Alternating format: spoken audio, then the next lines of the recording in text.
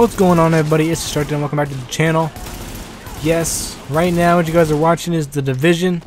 Tom Clancy's The Division closed beta on Xbox One. It is currently running on PS4 and PC. The closed beta is probably closed now. It's probably no longer running. So if you got into it, I hope you had a fucking blast playing it, because I sure did. It is really fun. But I'm having mixed feelings, and I'll tell you guys why.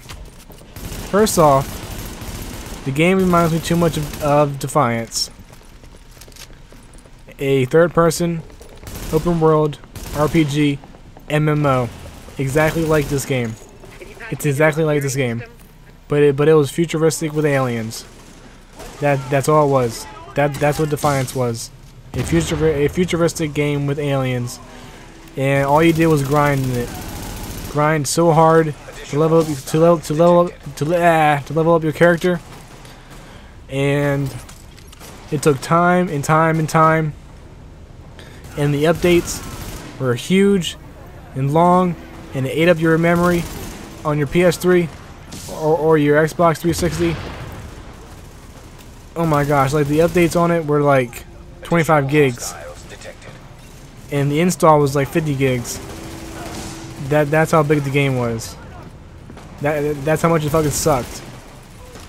And like every single week it updated. If this game is like that, I'm not getting it. I'm gonna return it. I'm actually gonna wait like 2 weeks after the game comes out, and find out some feedback, find out more information about it. But anyway, some things I do like about the game are the skill sets in it. The pulse scan, which lets you see enemies and friendlies all in your area through walls and through items and everything like that. The sticky bomb, which is a sticky noob tube. A first aid gun, which allows you to shoot your first aid kit to friendlies, which you just seen right there.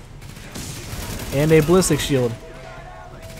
And all those skills, those 4 skills, of course there's going to be more in the full game. There's only 4 in the closed beta.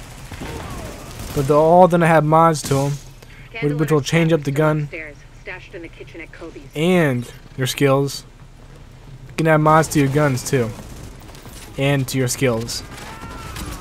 I kind of got sidetracked right there. It's alright. It's alright though. The mods on your guns are your grips, your magazines, your sights, the color of your gun, which is your camo, or your barrel, which is like suppressors or compensators. And you can change up your clothes too. Yeah, you can have hats, beanies, holsters, gloves, knee pads, body armor, backpacks, a bigger backpack so you can hold more items. And the items are going to be like specialized. There's like different types of items. There's like blue items, green items. The blue items are specialized items. The green items are standard items. I'm guessing in the full game when it comes out, there's going to be like purple and like red and orange and yellow for like rare and ultra rare and uncommon and common and stuff like that. I'm guessing. Hopefully it's going to be like that.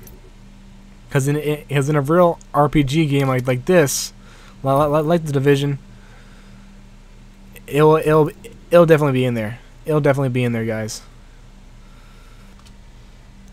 Now the game is based off in New York City when a devastating pandemic hits and services and utilities and electronics. Well, not electronics, but like utilities all shut down. Food and water all shut down. I don't know why they don't bring in ships and shit like that from other countries and shit to help out the fucking country or help out the city. I don't know if it's the whole entire city or the whole entire country that's like this, or if it's just New York City. But if it's not the whole entire country, where's everyone at? Where the hell is everyone at? Really? But anyway, we're getting off topic here. It's a pandemic that spreads, and gangs come out, and quarantine zones come into play and shit. And You're a sleeper cell, not a terrorist. Sleeper cell, like a superhero sleeper cell. Superhero come out to play to save the day. You're here to save the day, guys, and that's it. So that's it for this video.